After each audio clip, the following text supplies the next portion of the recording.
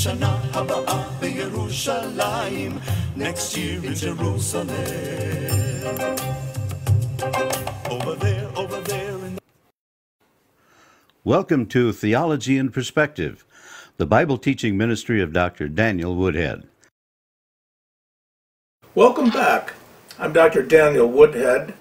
I'm your host for Theology in Perspective. It's a blessing to have you with us again. We've been studying for a number of weeks now the subject of demonology. We concluded that 2 weeks ago, and we started a new study succeeding that I've called The Battle for Your Mind.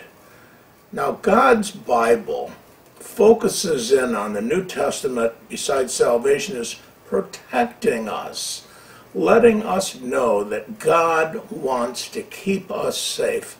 And the battleground for the demonic forces is your mind. You know, many people have no peace of mind. They worry, they fret, they're concerned about everything. They're constantly receiving bad ideas. They don't know how to deal with them. And I'd just like to talk to you for a few moments about a subject that we have introduced here, the battle for your mind. But it's the description that the Apostle Paul gives us in Ephesians chapter 6. It's referred to as the full armor of God. You know, it's important to see why God named the helmet of the head, which is salvation. I mean, it's a covering of the mind, a covering of the mind. And when we're resting in the safety of our salvation, we can have the Holy Spirit's protection, and we can make the proper response to Satan's attacks. In other words, you can't touch me. The book of James tells us that if we resist the devil, he will flee from us. When we are saved, meaning we believe the gospel, Jesus died, he rose from the dead 3 days later. That's the gospel, the good news. And now we will be filled with the Spirit. We have a Spirit baptism on that day of salvation. And then there's a periodic filling, not another baptism as some groups teach, but a Spirit filling. And that Spirit filling is what helps us understand and know God more acutely. We know better. And we can fight back the demons by saying, no, I won't think like that, or let those ugly, polluted thoughts into my mind. Now, this is not some heretical teaching like the power of positive thinking. This is having God's Spirit foremost in your mind, giving him a lot of space, and letting him teach you and guide you. Now, I want to talk to you about Spirit filling. The Apostle Paul in Ephesians 5:18 tells us to not be drunk with wine, wherein is excess, but be filled with the Spirit. So the fundamental principle that the Apostle is trying to convey to us is that we have to allow the Spirit to control our thoughts and therefore our lives. Now, the comparison that he makes is that of an alcoholic who's under the complete control of alcohol, drunk with alcohol. The alcohol will control them. It's a mind-controlling substance when it's taken in excess.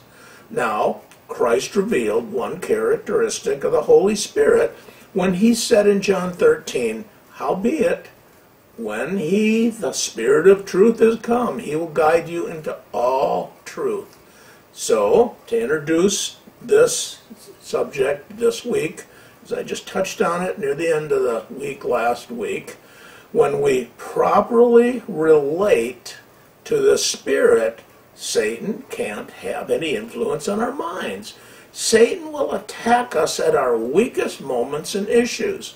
The Holy Spirit will protect us at all times so that Satan will not be successful. First thing I want to talk to you about is knowing God's Word. This is another principle that is of the utmost importance. We have to learn and know the Bible well. When we know the whole counsel of God, not just a few verses here and there taken out of context. Our brains function similar to a computer. In fact, computers were designed with our mind as the basis of the engineering design of a central processing unit of a computer. One factor of computer technology is the ability to process information regardless of its quality. And our minds will do the same thing.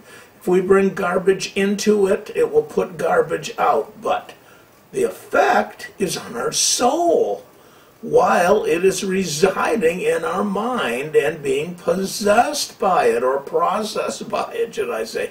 We may bring information into our minds and it'll be stored away for future use unbeknownst to us.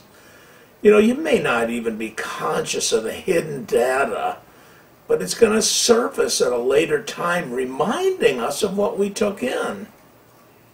If it is good, we can use it for proper purposes because it's going to come back to our conscious mind. If it's bad, it's going to harm us when it resurfaces.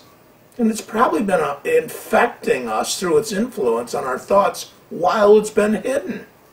This is one of the reasons to prevent evil from entering. The only way to do that is to first be fortified with a complete knowledge of God's Word. And secondly, to avoid the pollution that Satan wants to instill within us. It'll make us pure. Psalm 119:9 tells us this sort of in the form of a question and answer. It says, how can a young man keep his way pure? By guarding it according to your word. Now, consider what the apostle's telling us in Romans 12:2. Be not conformed to this world, but be ye transformed by the renewing of your mind, that ye may prove what is good and acceptable and the perfect will of God. Excuse me. We must constantly feed on the Word of God through memorization, Bible study, fellowship with other believers that are growing in the Word of God, and listening to messages from the Bible, about the Bible, in clear teaching of the Bible. Satan wants to take us away from serious Bible study and from other believers that are growing daily in the Word. This is not an emotional-centered, mindless, experience-based faith. It's logical, and it's practical, and it's rational, related to an understanding of what God has for us. When experience is elevated above the rational doctrine expressed in the infallible Word of God, we're setting ourselves up for any wind of false doctrine, false teaching that'll come our way. Satan is always going to try and deceive. Always. God's Word is the sword of the Spirit that will send Satan and his demons away from us. If we rely on the subjective, imprecise emotionalism that accompanies experience, we're ignoring logic and objective truth for the subjective. Now, I'm going to put a chart up that you can look at, and you can see that what resides in our mind affects our souls. And a mind steeped in God's Word is pure. Now, what I've done is in the circle in the middle, the white circle, I've shown the soul, and then the outer ring that's brown is the mind, and then you've got this black ring finally on the outside that I've indicated as the world and Satan attempting to influence us. But if we put God's Word as the influencer of our mind, that's what feeds into your soul. Now, another concept that we have to really seriously consider, and I would ask you, have you done this? If you're a believer, have you completely surrendered to Christ? Because we must be completely sold out to Him and then put what He says into practice. Because if you don't believe this stuff, never going to work. Never going to work. You know, I may have medicine for you. Now, I'm not a medical doctor, but I may have medicine for you, for example, and I say, well, if you take that medicine, you're going to be cured. And let's say you have some sort of a disease, and you say, well, okay, I want to be cured, but you never take the medicine. You're never going to be cured. You're never going to be cured. Or maybe you want to have a body like Arnold Schwarzenegger, and you really want to train, and you really want to get muscular, but you don't do the work. You're never going to get there. It's the same thing with this. Sometimes it's just easy to listen and read the Bible, but not put it into practice. See, James 1, verse 22 says, "Be ye doers of the word, and not hearers only," because then you're deceiving your own selves. James says we're deceiving ourselves if we don't follow God's word. You know, you may think that you are, but examine your life. Ask your spouse or your good friends, do I live God's word or not? If not, then start adhering to what it says and be ye doers. Otherwise, Satan has a grip on you, and he's not going to let it go until you decide to let Christ completely control you. When we are completely sold out to God's word, anything that comes into our minds is going to be tested against its purity and accepted or rejected on the basis of what Christ says, not on vain philosophies and worldly practices. Obedience to God's word is essential to positive emotional feelings and positive family relationships. When we are outside of God's will, because we're not completely surrendered to Him, it's going to have an effect on our well-being and on our families. It's of primary importance for the spiritual leader of the family, the man, to adhere to the principles, because that's what the leaders of the family are designed to do.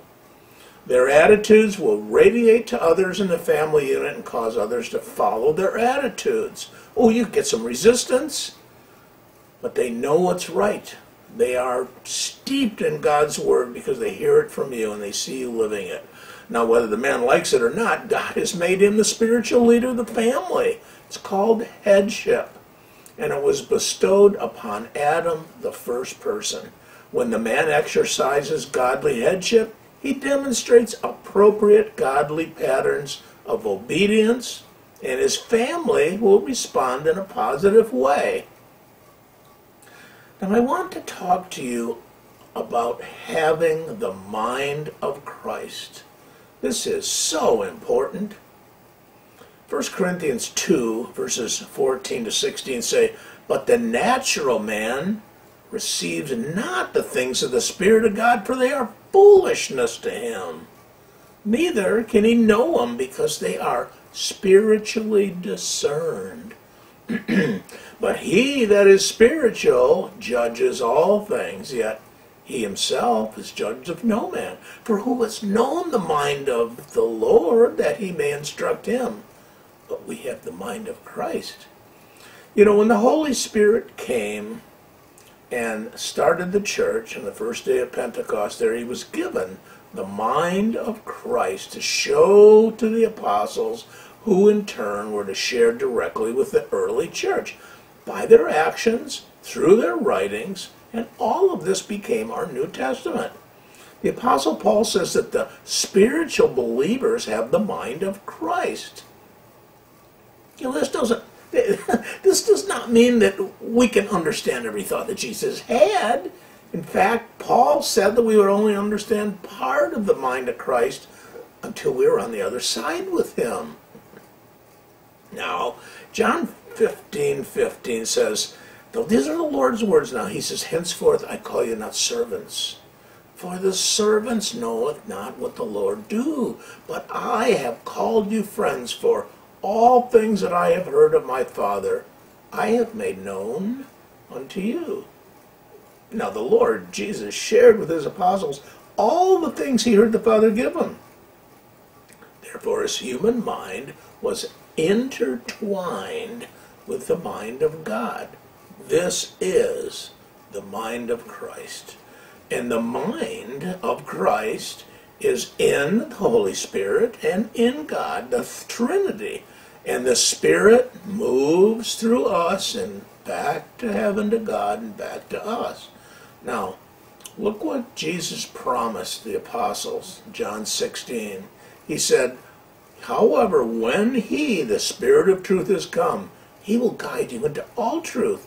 For he shall not speak of himself, but whatsoever he shall hear, that he speaks, and he will show you things to come. He shall glorify me, for he shall receive of mine, and shall show it unto you.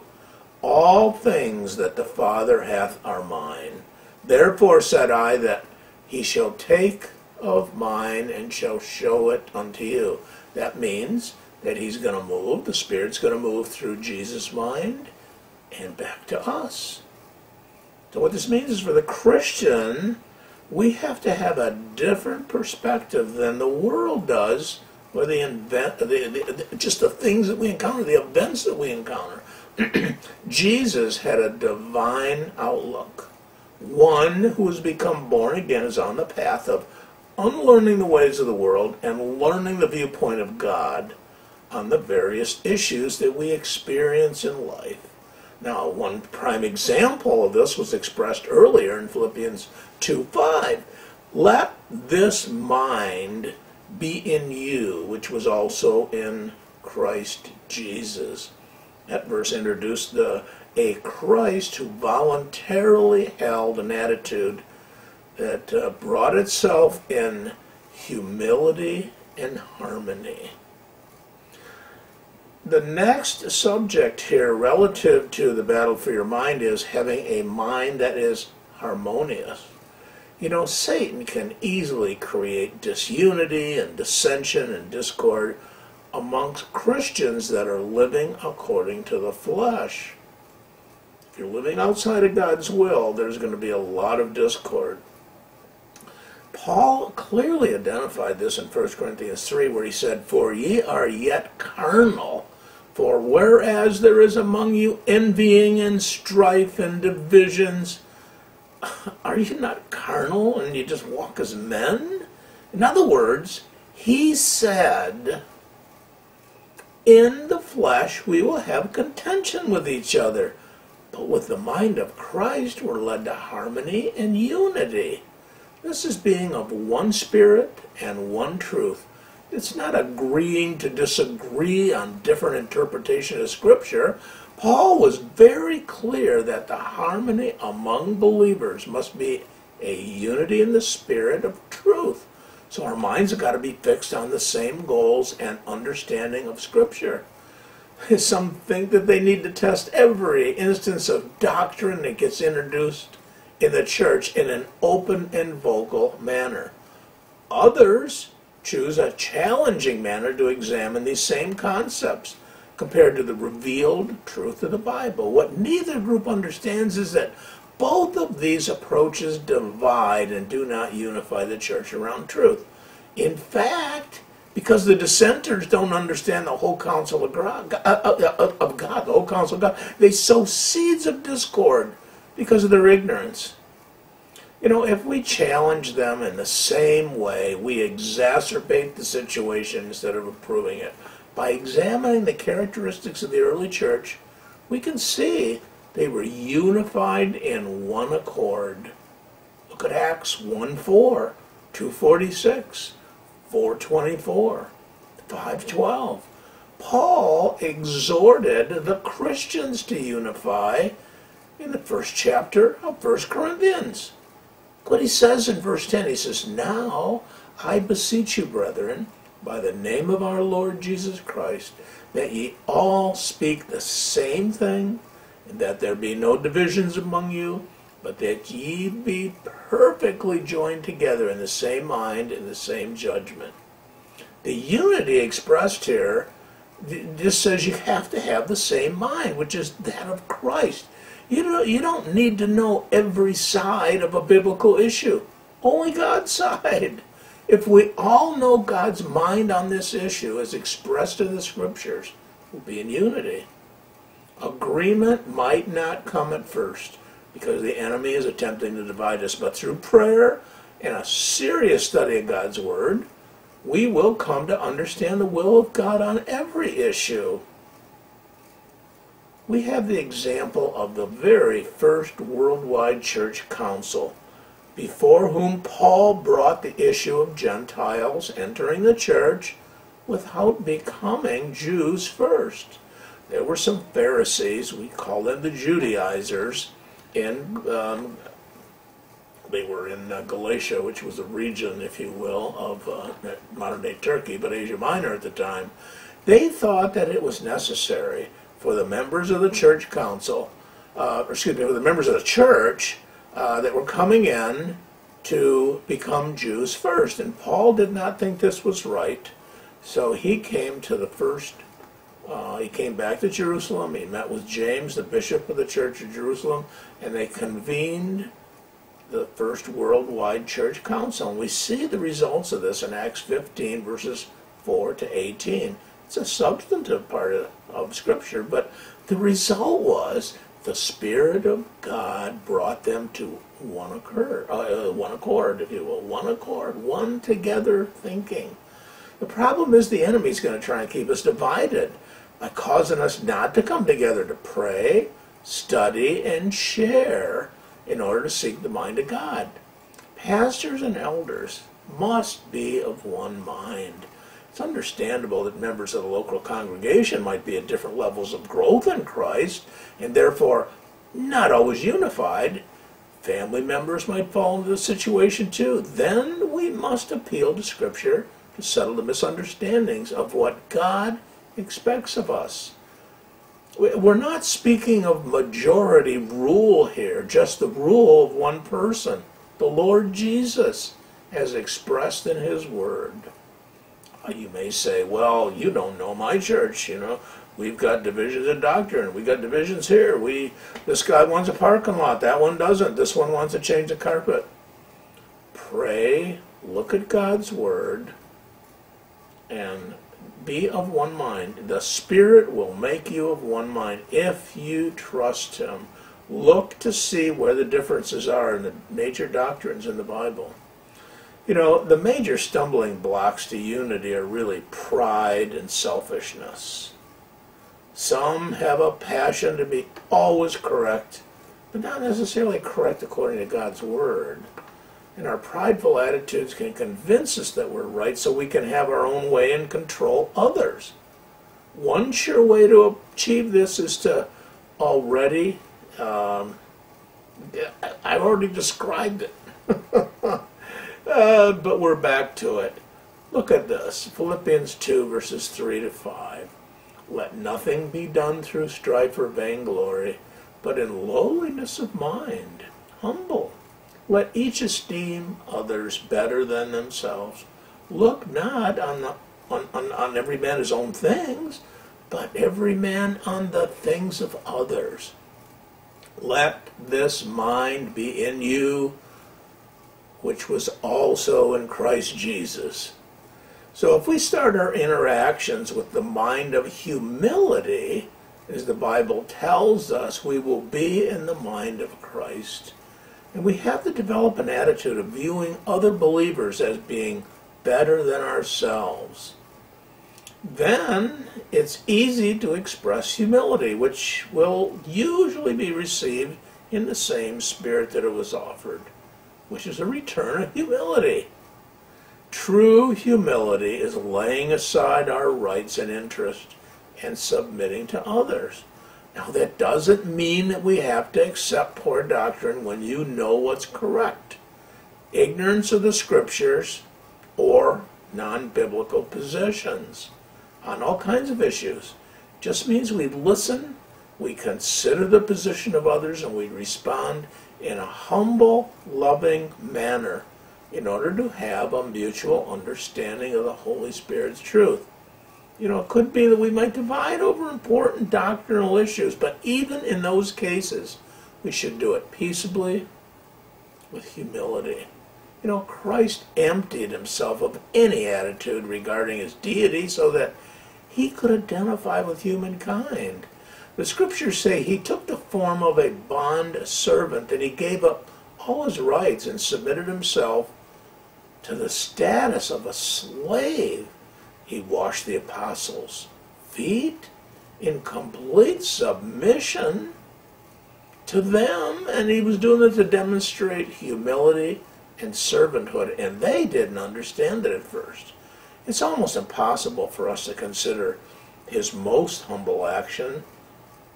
God became a man. He left heaven. He entered a human body for the express purpose of giving up his life for us. And he did this in submission to the law of God that required a sacrifice for the sins of humanity for permanent atonement.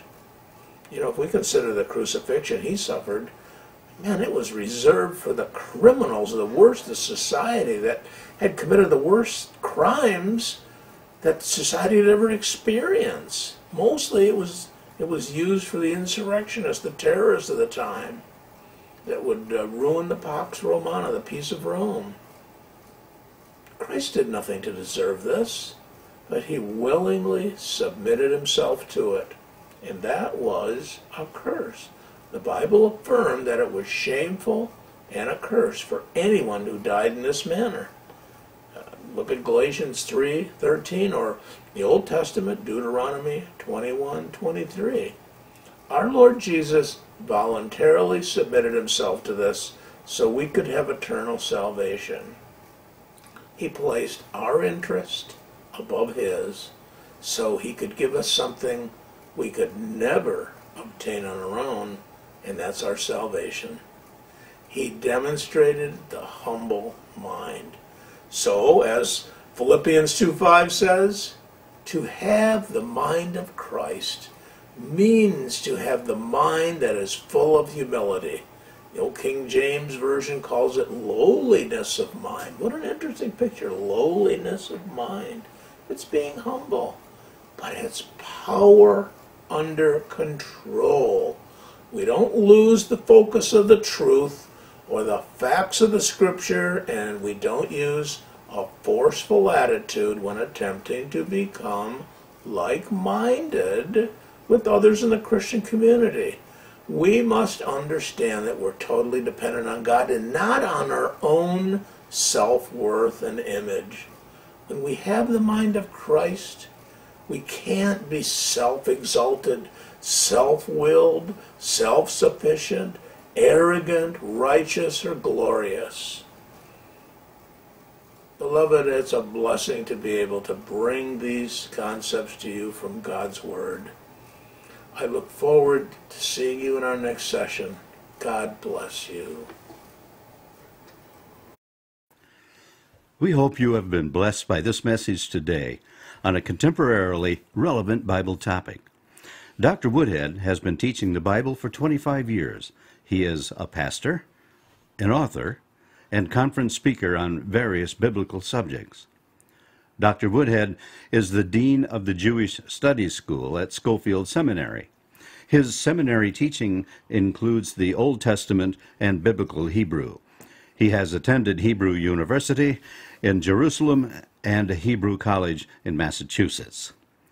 If you would like a DVD of today's program, please write us at Post Office Box 48, Hart, Michigan, 49420. Again, that's Post Office Box 48, Hart, Michigan, 49420, or call us at 877-706-2479. That's 877-706-2479.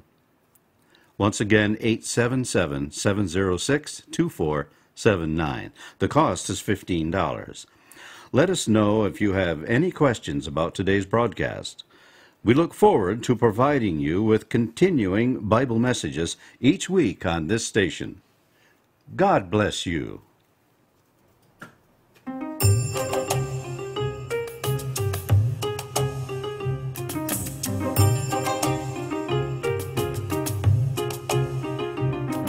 Because they're take us there to the land of Zion. Next year in Jerusalem, B'Shana Haba'ah B'Yerushalayim. Next year in Jerusalem. Oh, hear, O Israel, hear. O Lord, thy kingdom come, thy will be done next year. B'Shana Haba'ah B'Yerushalayim. Next year in Jerusalem. Over there, over there, over there.